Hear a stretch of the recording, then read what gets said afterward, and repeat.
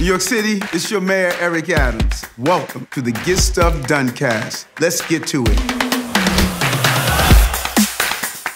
Welcome back, New York City, and I'm just really excited about who we have here at City Hall today to talk about something that many of us hear about, talked about at dinner parties, walking the streets, what we saw in the streets, and it was known as outdoor dining sheds.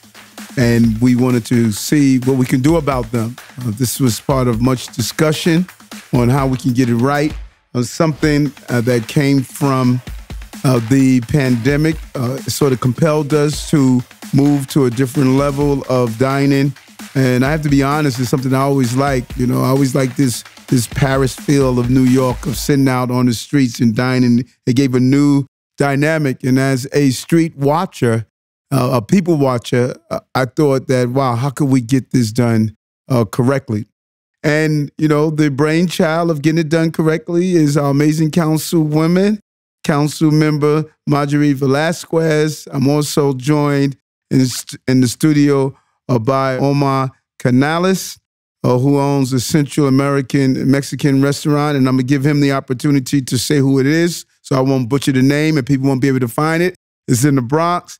And one of my favorite people, our Chief Public Realm Officer, Ya-Ting. Whenever you at a press conference, I know it's something exciting that's about to happen.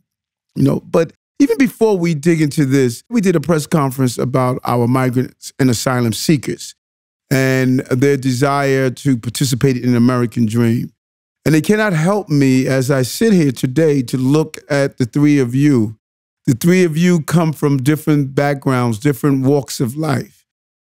And I am sure you have your own story, you know, what your parents did, how they got here, how did you get into the different businesses as a council person, as a person that's going to shape our streets, as a restaurant owner.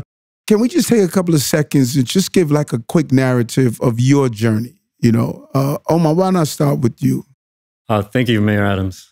Yeah, so starting with my journey, my dad, immigrant from Honduras, my mom, immigrant from Ecuador. I myself, proudly born in the Bronx, first generation here in New York City. That runs in my blood in regards to where I'm exactly from, which is New York City here. And through that, keeping close with my family, that's how we ended up starting Seis, Vecinos close to 11 years ago now. Oh, wow, good. 11 years, that's a good run. What is it, average restaurant? Is it 5 years, they say? Actually, almost 2 years, I would say, yeah. Wow. In New York, yeah. You survived the hump. Yeah. Yeah, we did. Yeah, we did, and it took a lot of shifting of gears, and like everyone else, as I'm sure you know. And I'm sure during the pandemic, that sort of threatened the 11-year run that you had. It must have been a real scary moment. It was, and it did, and it put everyone to this test, right? Also, it reminded us that asking for help is never a bad thing. Reaching out to our neighbors, neighboring restaurants, you know, the unknown is always scary. And I feel like that's what we found out during those times. But thankfully, you know, putting our heads together, thankfully our team were comprised of more than just a couple of us. So we were able to, you know, help each other during those times and pitching in. Asking for help is not a bad thing. You know, my parents were from Alabama and really proud people. And just the thought of asking for help was hard for them, you know, but there were moments we had to ask for help. And we found out that it wasn't as bad as we thought it was, you know. So that's a powerful sentence. What about you, Councilwoman? My parents are Puerto Rican, came here during the 70s and went to the Bronx and wanted to make a difference. At that time, I don't know how much folks know about New York City's history, but the Bronx was forgotten. There were a lot of social services that it lacked, and my parents just got involved and they made sure they fought for basic services like sanitation. They also fought to open up Hostos Community College, right? And so their center has always been about community, right? So I guess to your point, it's never a bad thing to ask for help, but it's also never a bad thing to just see a problem and be part of the solution. You know, I think oftentimes what we've seen now, especially with social media, so easy to complain. It's so easy to say that everything's just so messed up. And then my response is what I learned from my parents is, but what are you going to do about it? You know, how are you going to get this done? You know, you have a role to play. You have a role to play to take care of your neighbors, to set a foundation for the future. That's on you. That's on all of us. And, you know, one of these things that I've learned as a New Yorker and being raised by like such strong parents is that we're aggressively lovable people here in New York, right? We'll tell you stuff. We'll be tough about it. Right. But it's that tough love that'll get you through because it comes with the intention of building up. And that's what New Yorkers are about. And I don't like when, you know, narratives shift and try to paint us the other way. We're just aggressive lovers. No. And I like that. And you are right. Like I was in the Bronx just as the King's Bridge Armory, and the person was talking about what are we doing to help Spanish speakers. And, you know, we all should be helping. I think that sometimes people believe that the solutions are this gigantic thing instead of it's just, you know, what are you doing from your space, from your place? And, you know, your parents were right. And I was up at the college the other day. I was blown away at those photos and murals and the marches and the demonstration. Everyday people stated that we have a right to have an educational facilities. And look at it now. It's a beautiful space where people are there able to, you know, continue their pursuit of the American dream. Ya-Ting, tell me your journey. Yeah, Mr. Mayor, everybody in the city definitely has a history and a journey and coming from somewhere. My parents immigrated to United States from Taiwan, and I was born in Taiwan myself. So I moved here when I was 7. We do what a lot of other immigrant families did. We relied on this sort of informal network of extended family and relatives that were here. It was my grandmother that was the first in the family to move to New York. She worked in the sweatshops, actually, of Chinatown. And she passed last year, but she was a card-carrying member of the Lady Garment Workers Union. And so there was just this sort of profound kind of history and appreciation for what it meant to kind of work and work hard to support the family. So I was the first in my family to go to college, and my Asian parents wanted me to go be a doctor, or a lawyer, or engineer. And unfortunately, I turned into public policy and urban planning and just always had a strong affinity for the city and the physical built environment and what those improvements mean to just everyday people in terms of their health, their social well-being, and mental health as well. And so here we are. Love it. You know, it's unfortunate for them and their aspiration, but it's fortunate for New Yorkers because now you're going to shape our streets, our plazas, our spaces. And, you know, we're really excited about, you know, what you're going to bring.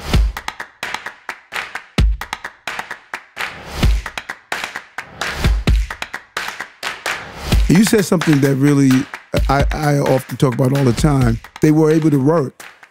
And I think that tied to all of us, it was the ability of our family members to work. And sometimes they were not the best jobs, you know, they didn't pay a lot, but they had a sense of pride. And that is the thing that hurts me the most about the migrant asylum issue. It's got to be devastating for people to be told you can't provide for your family, you can't work. You have to have people give you all of your basic needs.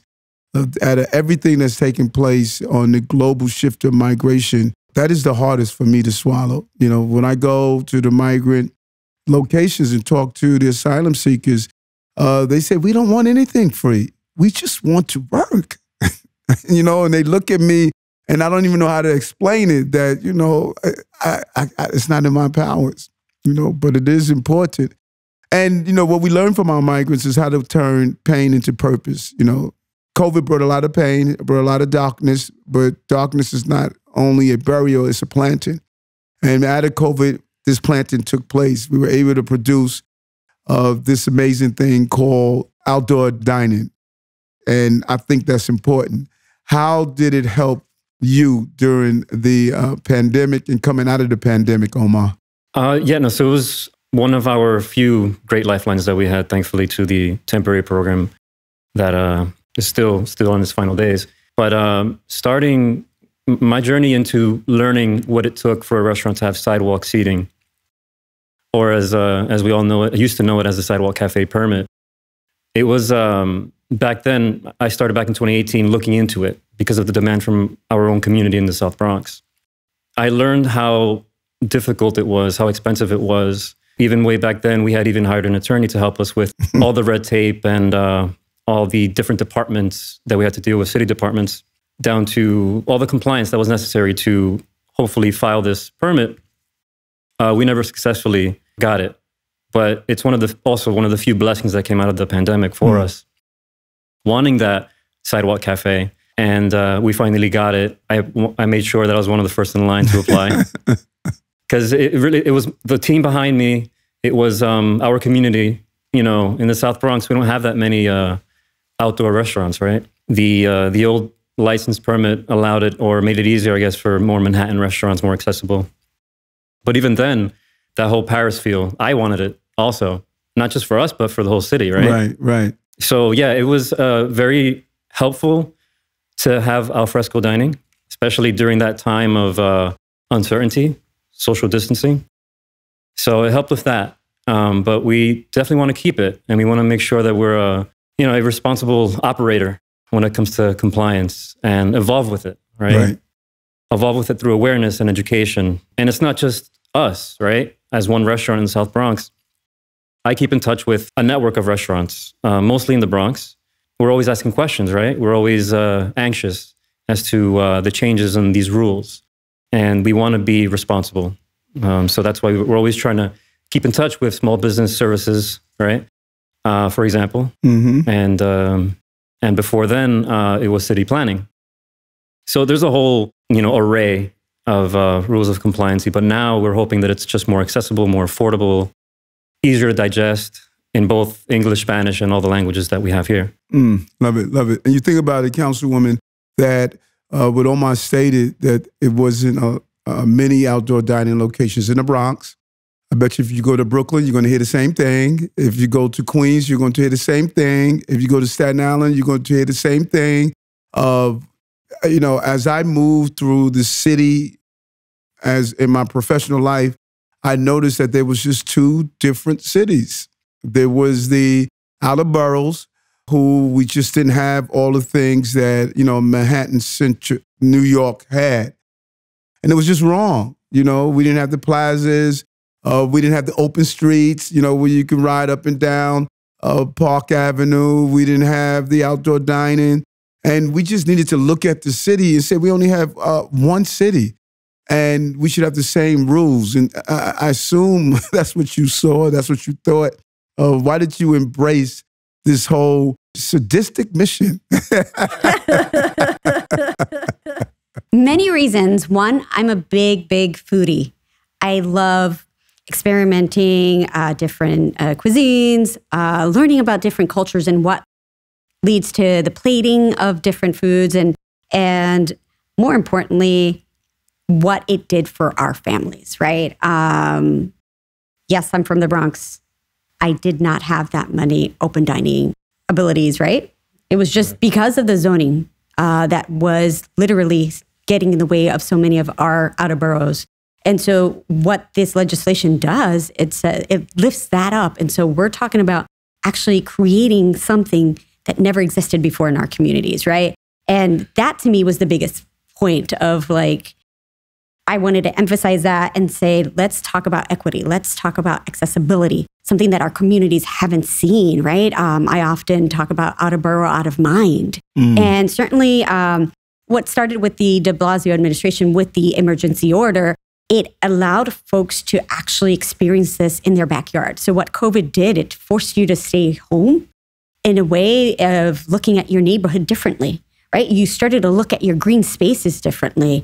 At one point, I had to work with the Parks Department during the pandemic to open Orchard Beach for much longer, just because that's where everyone in my district was just turning to. It's the biggest space in New York City.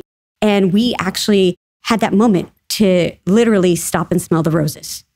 And when we did that, we found that there's more opportunities than what we allowed ourselves to experience, right? Because of different legislation, because of laws. And to compare this to what Robert Moses did with the highways, unfortunately, some legislation, old legislation, did that for our food and for our opportunities for restaurants to have that. So to me, that's how I see this, right? It's about equity. It's about our districts literally saying we can have that too because we deserve that.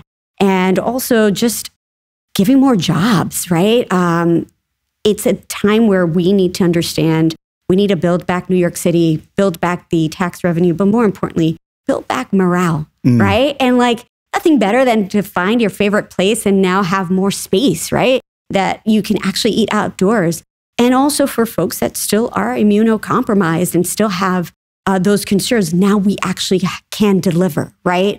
And so we did take our time. It was over a year and a half, right? That we did go back and forth with you, with the council, with advocates, with restaurants, because we want to get it right. We're not going to rush into things and forget about X, Y, and Z, right? Or not understand that there are unintended consequences. We wanted to think things through.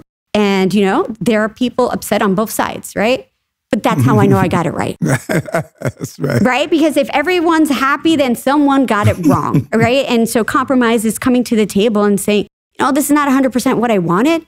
But you know what? New York City finally has outdoor dining in all 5 boroughs, and we have an opportunity to do it with less red tape, more affordable, and certainly bringing back to our restaurants like yours that gave us a safe space to just be with our friends and family. And actually, your restaurant was one of them. So yeah, so thank you. Thank you for that space. We appreciate it immensely, except the pounds, not really. And I like that the one size fits all is just not right. Correct. And we could put in place rules that just really don't, they fail to understand life on the ground, like in Orchard Beach. That's your French Riviera.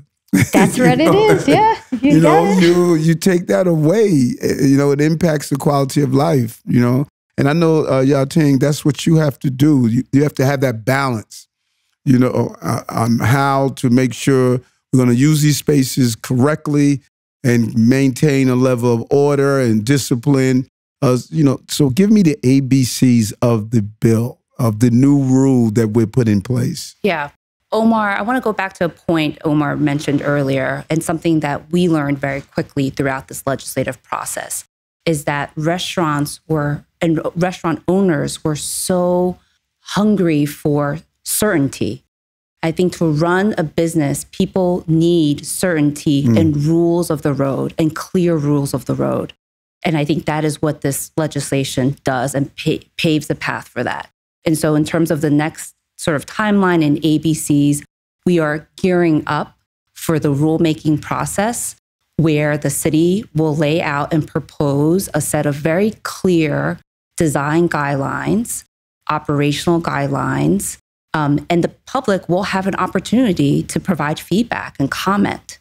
But we're about to embark on this whole sort of, public, transparent, clear process about what the design guidelines should be, what the rules of the road will be, the operational rules. And then once we finalize those, then it's set. The outdoor dining application portal will be open early next year. Restaurants can apply.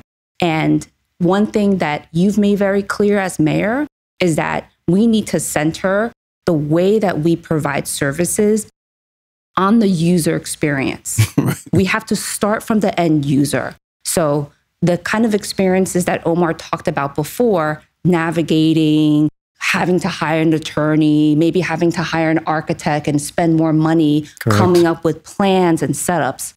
No. We want to make it easy, accessible, whether you're a fancy restaurant in Midtown or a small business in the outer boroughs.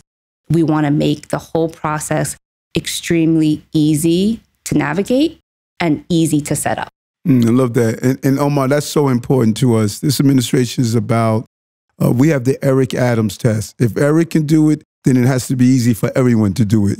So what Ya-Ting stated is that we're going to need your input also to share, how this experience can be a good experience.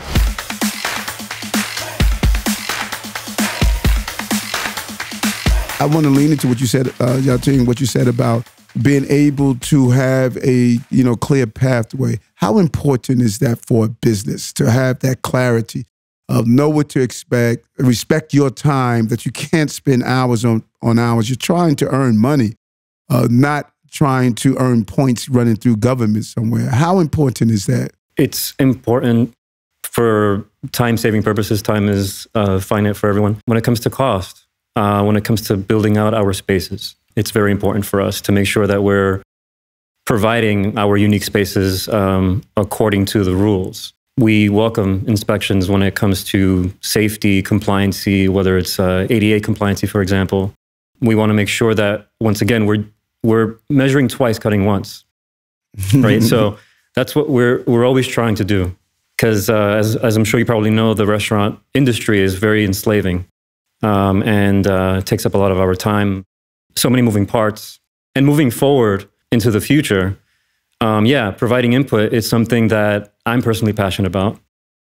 Sharing that input and sharing how I understand the rules to be is amongst my networks of restaurateurs and small business owners is something that I'm always happy to pick up the phone about. And also working with our inspectors from, let's say, DOT. So we have regular DOT inspections. And we welcome the education first before the fine. We welcome having time to remedy the situations. And I think that the education and the awareness, of course, is always expensive. Education is never easy. But, that input is going to take some massaging, I think, moving forward. Because, of course, we're trying to satisfy all sides of the issue here. So true, so true. And Councilwoman, you talked about jobs. Our restaurant industry hires a huge number of employees, and this is going to help increase the employee population. It sure does. I mean, during the pandemic, it saved about 100,000 jobs. Wow. Yeah, wow. And so you're thinking about what that did there, and that was an emergency order. Now going to Ya-Ting's point, where the certainty now that we're allowing restaurants to understand, yes, now you can apply. Now you can apply full year for sidewalk, 8 months for roadway. So let's actually come up with this plan together. So when it comes to rulemaking, this is where I've been very just like pushy with everyone, every interview, come out. This is your moment, right? For the people that I said earlier about, you have something to say, then say it now, right? You have a vision for your community, how you want to see the restaurant standardized, right? And how outdoor dining would look like. This is your moment. We have this opportunity to be innovative, right? And take New York to the next level with how we design these concepts. And so I'm excited about that piece, right? And then, so those are the jobs there too, right? We're creating the jobs in the concept and setting these up for the different restaurants. There's also the jobs that we have with the service workers. And more importantly, now we're just building back an industry that really was there for us. And we think about frontline workers, and we often, thankfully, think about our police officers, our nurses, our doctors, EMS. And so now we also have to think about the restaurateurs, right? And all those mom and pop shops that were open for us. Think about them too and give back in that way. Well said. Ya-Ting, I think about when we did Broadway, and you look at that place now with the outdoor dining, it's just a whole entirely new experience. Went from cars all over the place, And I guess that's the vision. That's what we should look forward to in the city as we wrap up. That's right, Mr. Mayor. In fact, I was going to say, you talked about how you long to have that Paris sort of look and feel for the city of New York. I have to say, and Councilmember, maybe correct me if I'm wrong, but I dare posit that this outdoor dining bill will create the largest outdoor dining program in the country, maybe if not the world, if you combine both sidewalk and roadway together. Interesting. And so it's going to be incredibly transformative in terms of how New Yorkers, tourists, everybody experiences and moves throughout the city, and just brings a tremendous opportunity. Love it, love it. Whenever I'm out, whenever I do my flag raising, whenever I'm out walking the street and I talk to tourists, I tell them, we just want one thing from you: spend money. Spend money. Thank you. Really appreciate it. I'm coming up to your restaurant. I'm going to try some of your food.